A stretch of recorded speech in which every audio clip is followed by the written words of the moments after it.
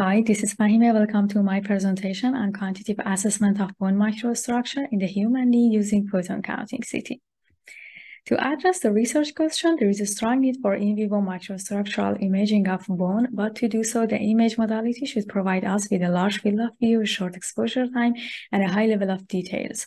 MicroCT and HRPQ-CT as the gold standards for ex vivo and in vivo scanning cannot meet the first two requirements, but photon-counting CT or PCCT as a new technique can be a promising alternative.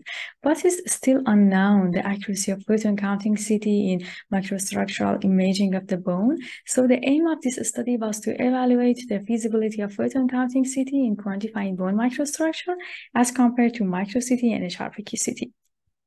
And here you can see how we developed this study. We took the scans of human cadaveric knees using photon-counting CT, HRPQ-CT, and micro-CT. And then we defined the VOIs in the load-bearing regions of femur and tibia. And to get the identical locations for the VOIs on these three different image modalities, we performed the image registration. Here you can see an overlay of photon-counting CT and HRPQ-CT on top of each other after the registration. And then we perform the 3D analysis. Let's take a look at the results. As you can see in this scatter plot, bone volume fraction values measured by photon counting in the vertical axis are highly correlated to the bone volume fraction values measured by micro-CT and HRPQ-CT in the horizontal axis.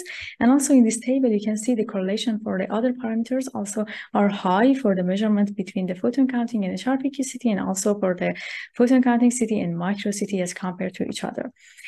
So as a discussion, we can say that our findings suggest that the bone microstructure can be quantified using photon-counting CT, but the resolution of PCCT might be a limiting factor in microstructural imaging.